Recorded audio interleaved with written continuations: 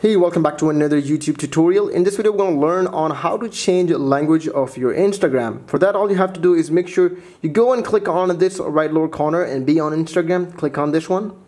And in here, when you arrive on your main page, that is your Instagram page, you're going to click on those three lines on the right upper corner. Click it. And in here, you can see an option called Settings. Click on Settings.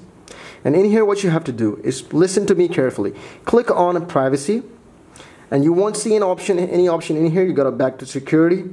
So in security, you won't see any option again. So what you have to do is click on notifications. You won't see any option in here. So what you have to do is go to accounts again. And when you arrive at accounts, what you have to do is click on language.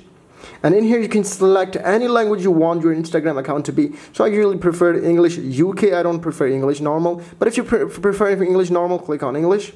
And that way it will automatically be set as English. And if you find this video really helpful on how to change your language on Instagram, make sure to leave a comment below. We'll catch you in another video. Keep visiting Tig's Schooling.